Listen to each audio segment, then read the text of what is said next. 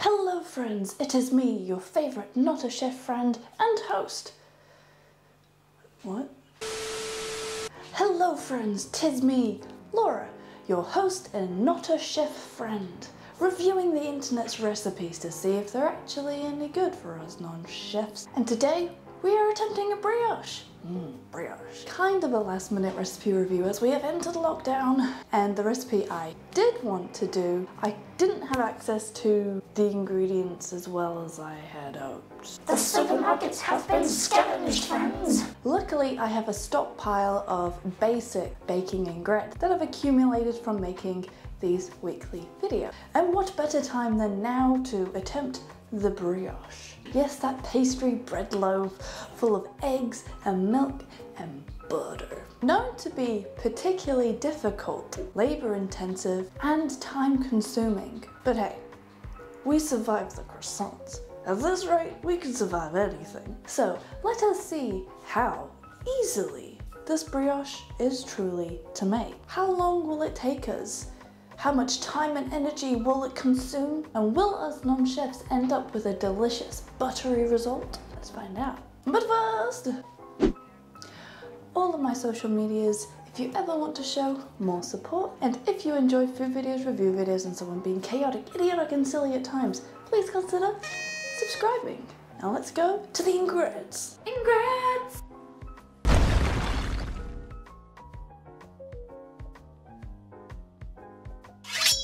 Today we are guided by Chef Ju from DELISH Kitchen. I did many hours scrolling through the internet, trying to find which recipe I wanted to review today.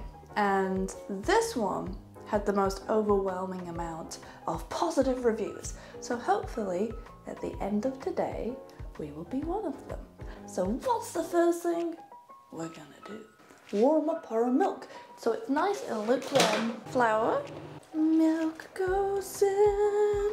So what we're creating here is this, it's kind of like a sponge, and apparently this adds more flavor and texture to the brioche. So this is what our yeast is going to kind of ferment into. We're gonna mix this until it's combined, and it's supposed to be quite stiff. So we wanna make sure we don't have any dry spots of that pesky flour. There you go.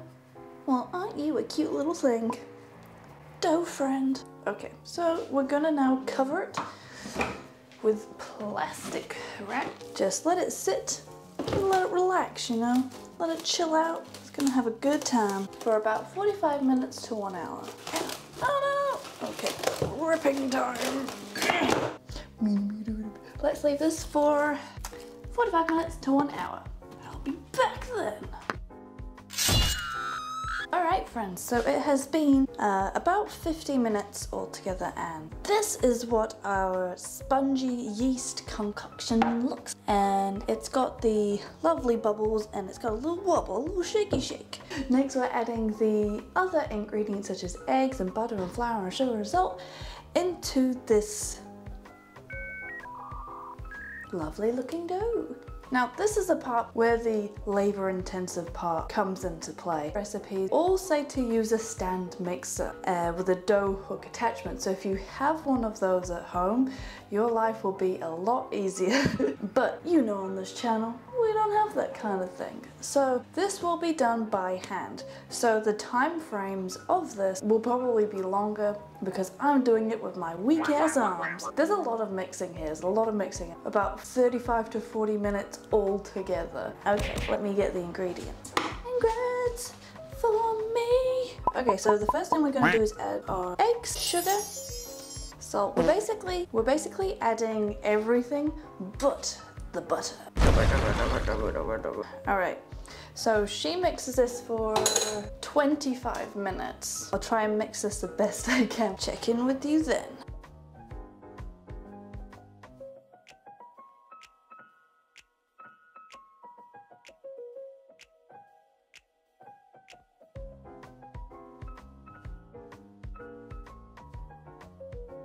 Okay, so it's been about 25 minutes of mixing. Look at my hand, can you see it? Is it all red? So sore! Okay, and I think we're ready for the next step. Hers took 14 minutes and it took me 25 minutes to get to a similar consistency. Okay, so we're adding about a tablespoon of butter at a time. I've already chopped mine up into tablespoon sized pieces and they should be soft and squishy. All right, so we're adding one at a time, making sure that it's all fully incorporated before adding the next one. It takes her about 8 minutes, so it'll probably take me about 40. I'm just kidding. I hope. Oh no! All right, let us get mixing.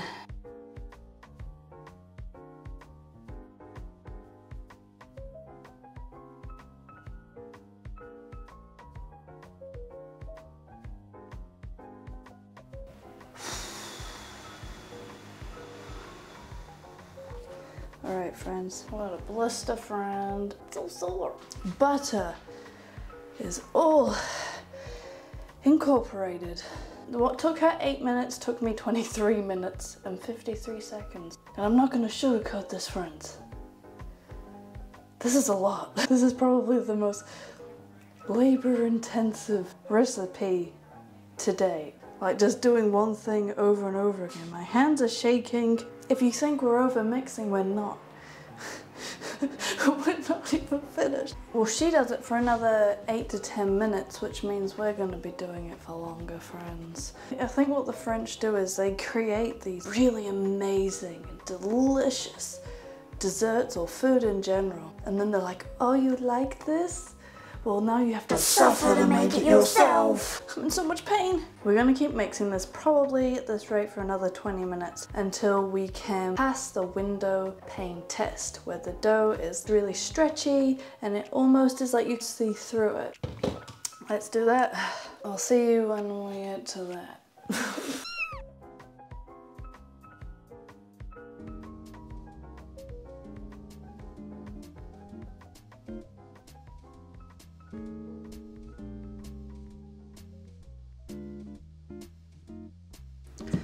Okay, I've done about as much as I can take. I can't do anymore. About an hour and 25 minutes of mixing and I can't do it. And I've done the window pane test. I can't do anymore. And it's just gonna have to do. I have never on my entire channel had a recipe this physically challenging. I am in so much pain. I've got a blister, a giant blister on my thumb. My hands, they hurt. My body's shaking. I can't take any more mixing. But that was just for the first like 45 to 50 minutes. Every time after that has been a mental challenge. A mental challenge of, is this even getting any better? When can I stop mixing this bloody dough? Keep going through the tiredness. This literally took me through the 7 stages of grief. So now we have to let it rest. Thank God, because I want to rest too.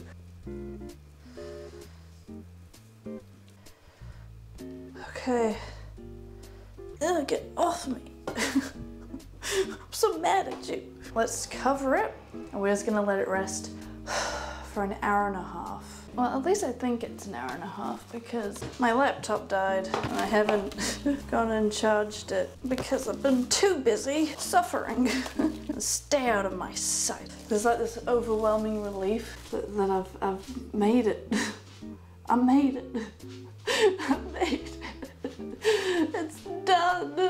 But it's not done. But it is done. That mixing part is done. And I'm just gonna leave it here and go lie down. Okay, so far with this brioche recipe, we have tackled it with grace and dignity. So now the dough is risen. It took longer than an hour for me because it's winter here. It's a bit chilly. But I also was concerned that if I put it in the oven with some hot water, I was concerned that the butter would leave the premises, you know, leave the dough like it did with the croissant recipe. But rise it has done indeed. And now it's got the jiggle jiggles. Wanna see? So that's what we're looking for. We're looking for it to rise and jiggle. Wonderful.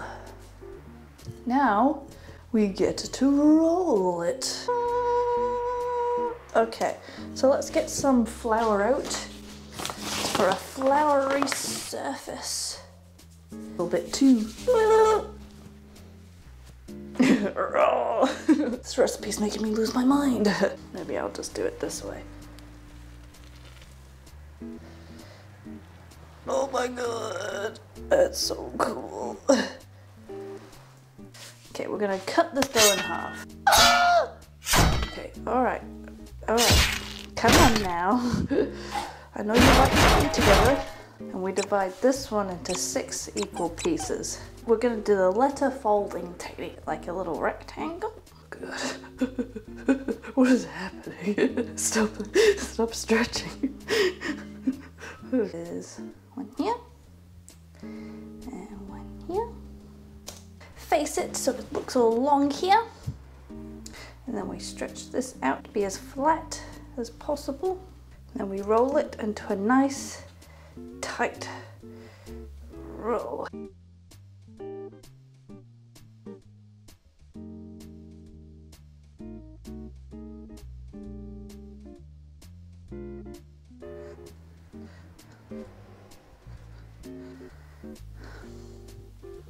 Alright, so the first bunch has finished. These are all my ugly looking logs.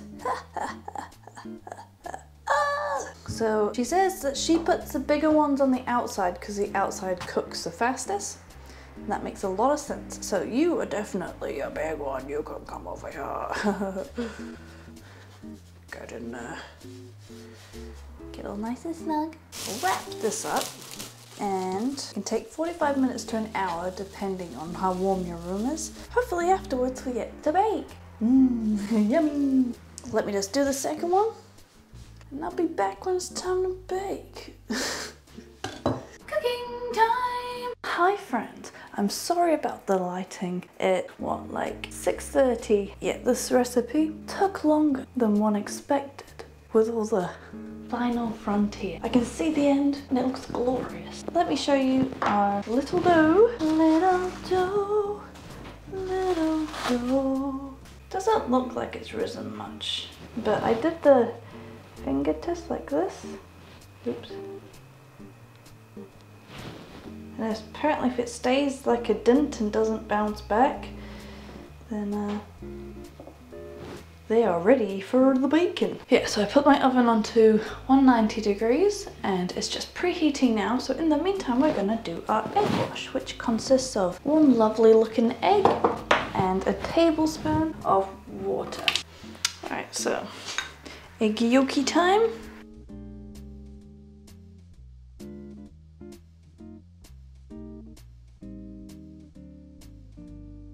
Some salt.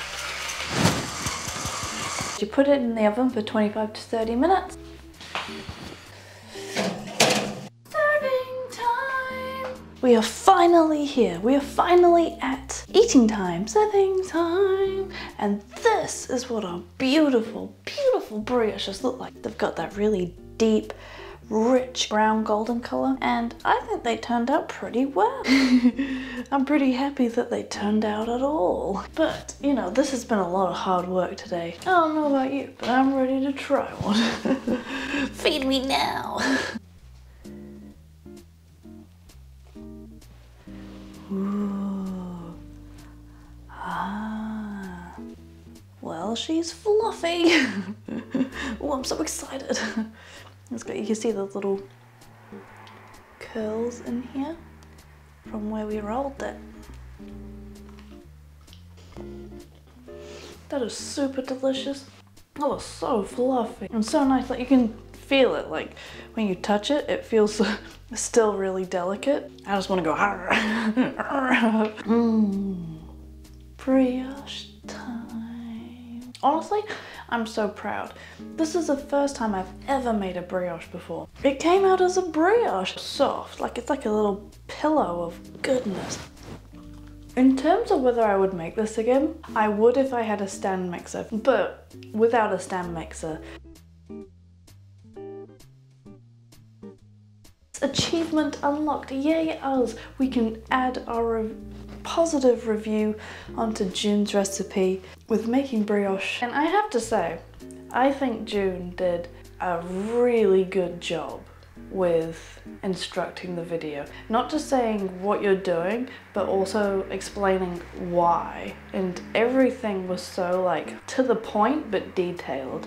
Because come on, first time making brioche, and this is the result. But yeah, I hope you liked this video, and I hope you liked joining me and seeing me in pain and demise and grief, but you know, it was all worth it.